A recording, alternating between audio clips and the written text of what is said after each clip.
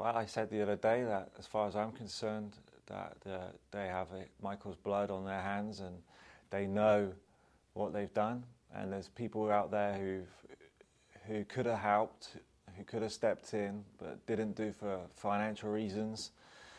But as far as I'm concerned, when that autopsy report comes out, I know in the back of my mind exactly what the situation is, and What do you think it will show?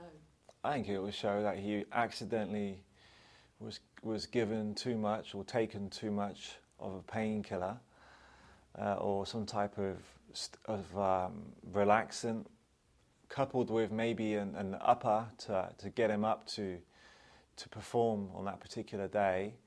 And his heart was given several messages: slow down and to speed up, and it didn't know what to do, and it just stopped. I understand it's happened to numerous celebrities in the past, and that was always the fear that this would happen, But we were hoping, me and the brothers were hoping that he would see sense and would come back, but he just completely isolated himself. He just stayed in constant contact with his mother, but he was brainwashed by the people that were around him. And no one would tell him the truth.